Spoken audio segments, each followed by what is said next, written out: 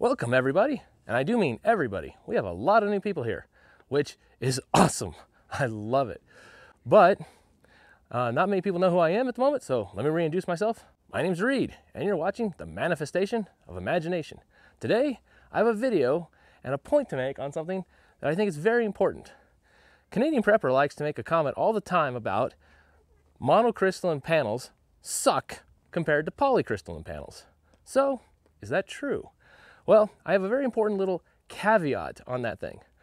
Monocrystalline panels, they're wafers that they're made of, these nice little cells that make up the panel, they're thicker.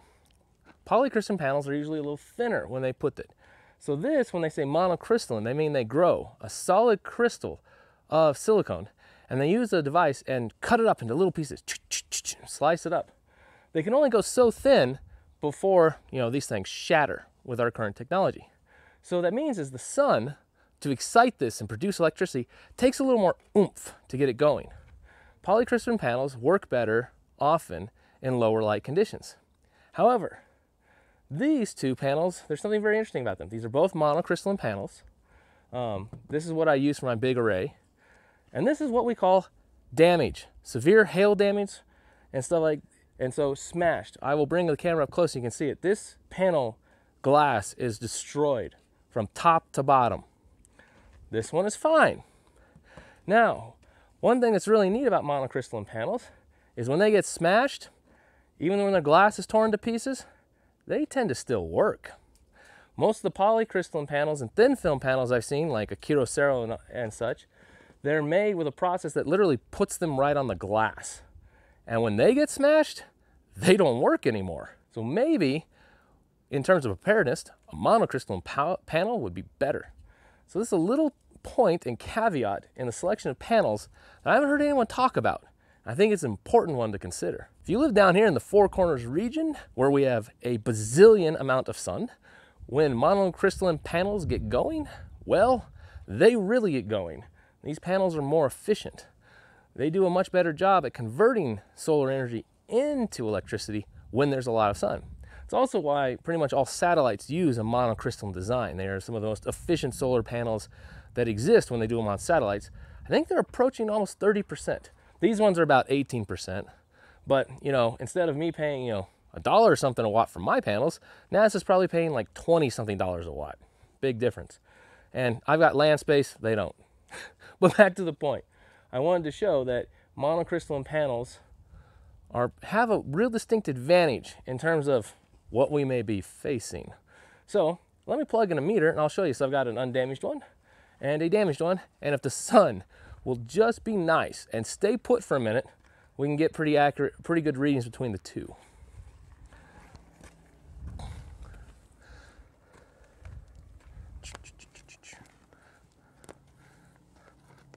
Okay, I'm trying not to shade this panel too much. So I have some leads here that I've attached, and I'm gonna plug them into my meter, and we can see how much electricity this is producing. And we're just going voltage right now. I'm not hooking up to a charge controller to pull out the amperage.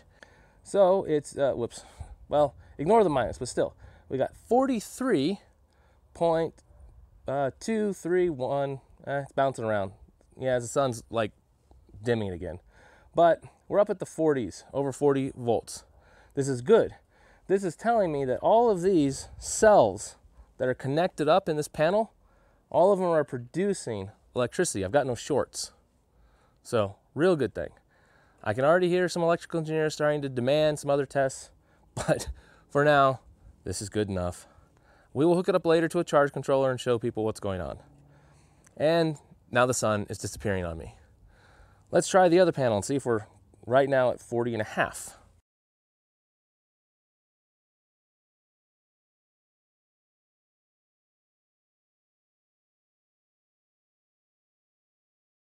Okay, everyone, I've swapped over to the other panel, and we have a tiny bit more sunlight here. This cloud just does not want to seem to get out of the way, but got to do what we got to do. And we're getting about 42 volts right now. And given the judged irradiance I'm seeing through the clouds, I'd say that matches up really well. So all the cracking on this other panel will lower the amount of light that's getting to the solar cells a little bit, especially when we do our repair work on it. And oh wow, now we got the sun peeking out and we're climbing up to 43.8. Yep, we're really matching. Now we got good equal strengthness. Almost 44. Well, yeah, it's doing really well.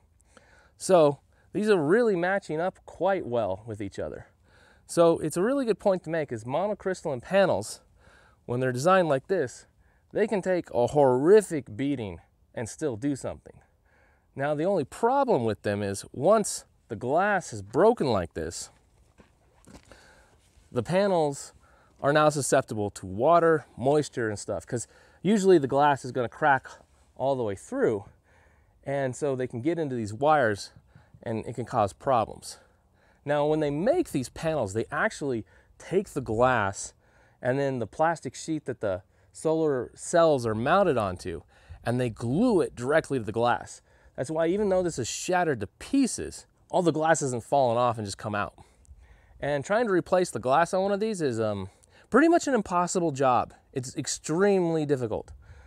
So to repair this, to actually keep using this, we have a good option and some good ideas. And I was watching a video by Canadian Prepper. I will dig it up and I'll stuff the link in the description if you want to watch it. And he was showing this security film to mount on doors and windows. So I was thinking to myself, that security film might work really well for repairing these solar panels. So we'll take the frame off of it, take the security film, put it on, and make a new frame, maybe out of wood or something like that, and then mount this back up. But we'd also have to reinforce the back of the panel. This thing, let me see if I can grab it here for you.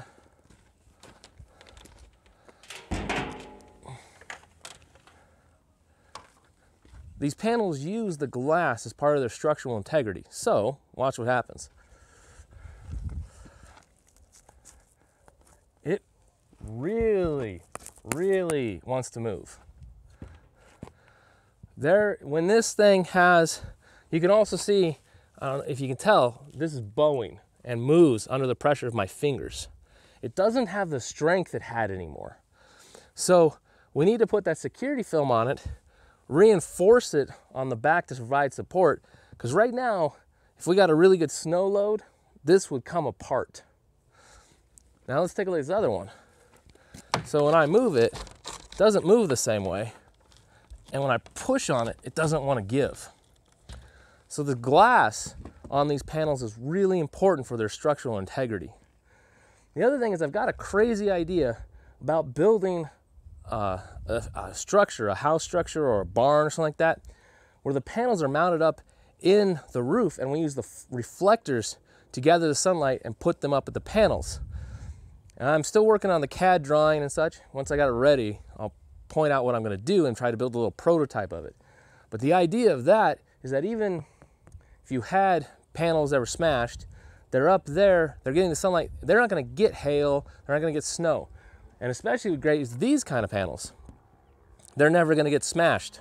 You just got to deal with your roof above them that's going to get smashed. So you capture the light, reflect it in, and shine it up to the panels. Obviously, doing that will be very expensive. But I'm very curious about it because it would make your solar system very tolerant of ugly weather that might be coming our way. And considering that the climate is obviously shifting some way, we might want to take something like that into consideration. But my main point for today was monocrystalline panels. Are they better than polycrystalline panels? Well, in terms of damage, I would say yes. That's definitely my opinion, is these guys will handle horrific damage better. However, I've got one last caveat. Let me grab this other panel.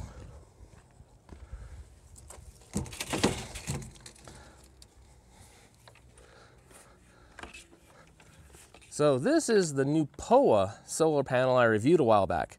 Now it's a polycrystalline solar panel, but its construction is very interesting to me. It actually has polycrystalline thin cells mounted on a plastic sheet and glued to glass. That mirrors this design really well. Now, I have not smashed this panel to see if it still works after getting smashed. I'm not entirely interested in doing that either. But I have hopes that a horrific hailstorm, this thing would come through even with its glass smashed. And so I think other panels that are polycrystalline designed like this have a much greater chance of mirroring this sort of resiliency. Now, I'm actually not one interested in doing testing to destruction except in initial engineering designs, because I'm one of those people that really loves not wasting things. I have a big issue with wasting things. I'm one of those people that when you see a destroyed, smashed up house or an abandoned warehouse, I think to myself, what would it take to rebuild that and make it usable again? Or go visit some place like Mesa Verde, ancient ruins. I wonder if we could make this useful again and rebuild the structures. I tend to think that way. So I'm not super interested in doing testing to destruction right now. There's plenty of other YouTubers that might, so we may have to check with one of them and say, hey, you want to break a panel and see if it still works? But that's the point for this video, is when picking out monocrystalline versus polycrystalline solar panels, there might be a bigger issue to consider. If you live down here in the Four Corners region where we have a bazillion amounts of sun, monocrystalline